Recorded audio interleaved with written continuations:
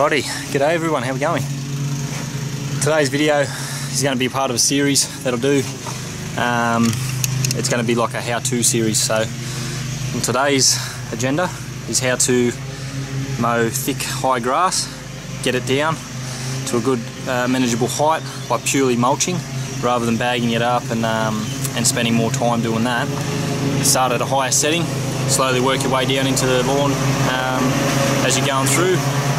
Just got a young bloke out the back there now, he's sorting out the backyard with the mower. I'm going to get some footage of that as well as the edging.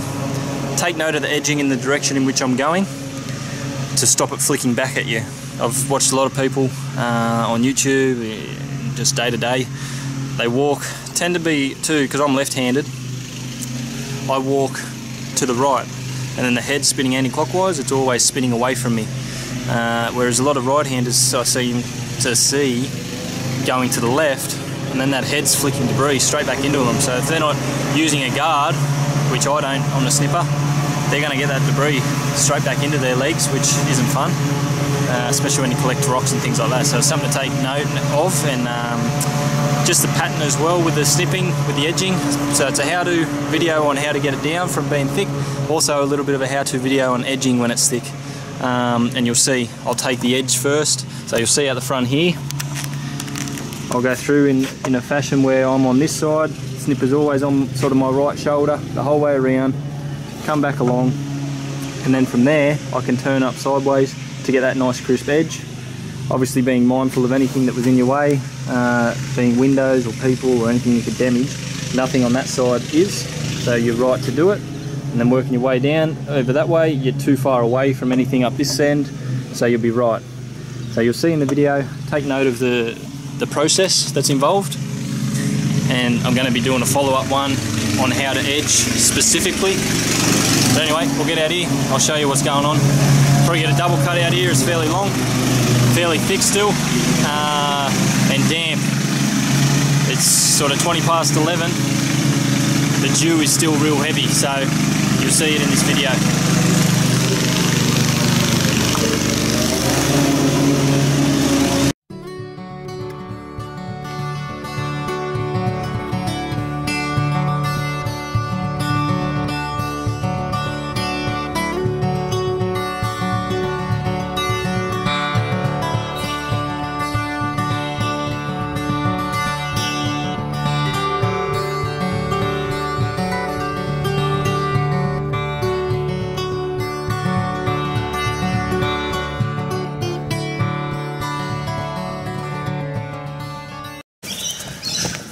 Right,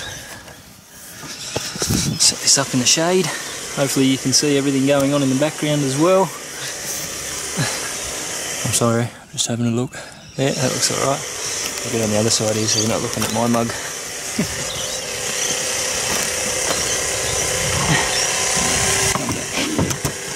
If we can.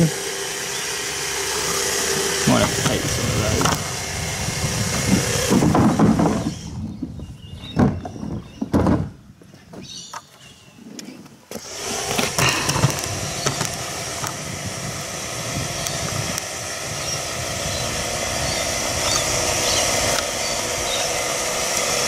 Alright, you'll see this one clearly, you'll see this one to a point, but you'll see, I'll go over the top first, then I'll calm back around and doing the edge, and then when you finish out the front here, the car's just that way, so you want to work your way out, go to the backyard, work your way out.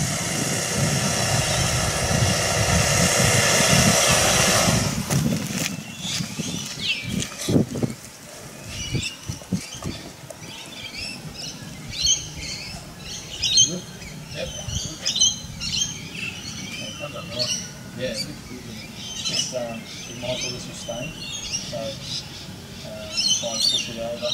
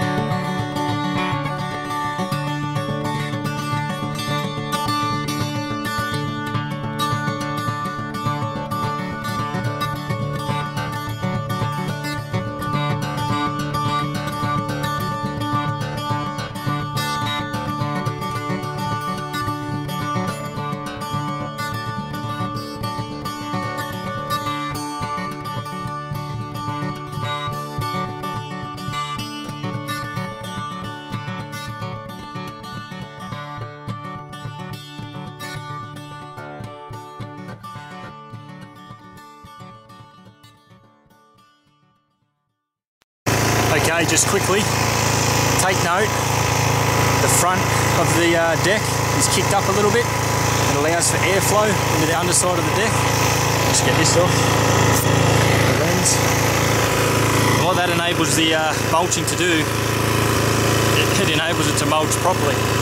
So, once you get the bulk of it down like this, I'm at setting C and D on this Toro, which is like 3 1/4 to 2 3/4 at the back. I'm about to drop it to 2 1/4 across the entire lot, front and back. Now if it was thicker than this, I would do D and like setting at the front, E on the back, and then bring it down to E on this like third pass it would actually be, the third time over this whole lawn. It's not too bad. It'll end up looking nice at setting E, and then I'll just see if it needs another double cut at the opposite direction going sideways, and then really stand them grass blades up. But otherwise, that's the part and parcel of it. When it's this long, you want to just slowly take it down when you're purely mulching. If you're bagging, you can get away with taking the bulk off, but at the same time, you're going to tear that grass blade. When it's that long, it wants to tear. It just wants to twist on itself before it actually gets cut. And especially when it's not pure turf, it's got weeds in amongst it, it's got all these other things. They want to wrap around them blades and slow them down. So hopefully you get something from this video.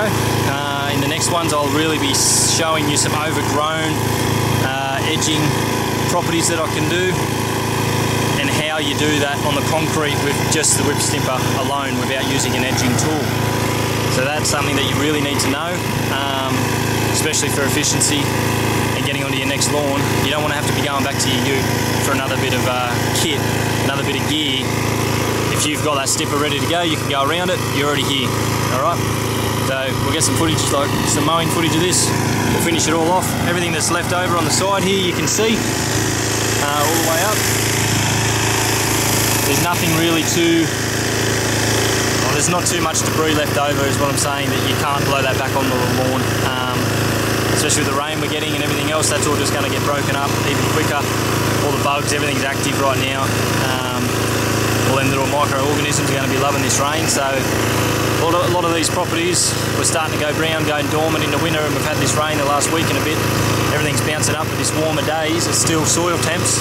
They're still holding around that 15 degrees, so there's still some growth happening, but they're starting to drop. So you'll see over the coming weeks who actually looks after their lawns and their clients' lawns, because you'll have a major stark comparison between the two.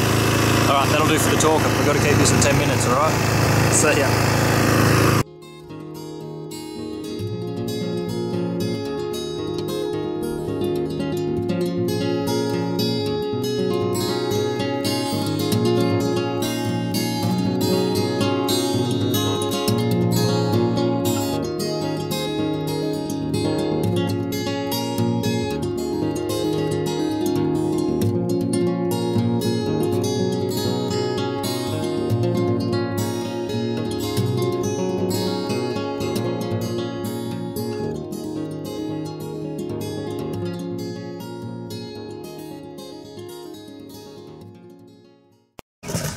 Alrighty, so as you saw there on the passes, I was doubling up, so I was going one direction and I was going on that very same pass the other direction.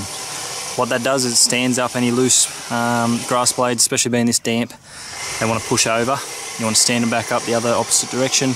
Really make sure that final cut is your final cut. So it means this one actually had 3 times you're going over the same areas. However, that first time was at a higher setting just to get rid of the bulk, and then you're doing the polish at the end. Still, in my opinion, a lot quicker than bagging, even doing that method. But the thing is, when you're doing a regular visit, you're not going to be doing anything this long. It's been months since I've been on this one, and that's the difference. That means prices change due to how long it takes, and obviously the garden works and everything else that is getting added here today. But as I was saying before, what you're left with isn't a great deal, and that's fine to go back on that lawn. So as you can see, you just get the edges back in line. It's just a quick tidy up for a final tidy up, ready for the next people to come into this unit. And other than that, guys, that's about it for this video. Trying to keep them short and sweet. I'll speed up the footage and I'll slow it down if I need to in places, just to really focus in on what I'm talking about. But each one will just be a quick how-to. There's going to be different ones. You're going to come across a lot worse than this. But in saying that, you need to know the process. Even as far down as, don't stop your mower in the middle of the yard when you're mulching, because everything you've mulched up sits underneath that deck. As soon as you turn them blades off, it just wants to drop. So if you're in the middle of the yard, everything's going to come out of that deck and sit over that area. You're going to have to clean that up. So I tend to do it out on the concrete, or at this time I just did it right on the edge here, knowing that I cleaned out the deck just before I started them passes, and then I mulched it all up anyway. So just little things as you pick up, you'll pick up little tips and hints yourself, and you'll make it applicable to you and what you're doing. But whether you're using one of these units or one of those units or anything smaller, it doesn't matter, the concept's the same. So as long as you keep trying these same methods, you're not going to go wrong with any of them. So alright, thanks again guys, we'll finish this off, and yeah, plenty more to come this week. I'm going to try and get the 3 out a week, just for these quick ones. We'll see how that goes, see if we can get the word out there a bit more. So like, subscribe and share with your friends, and we'll keep these coming, and then I'll get more in detail as we go along. And any questions, just send them through. I'm more than happy to help. So thanks guys, have a great evening, bye.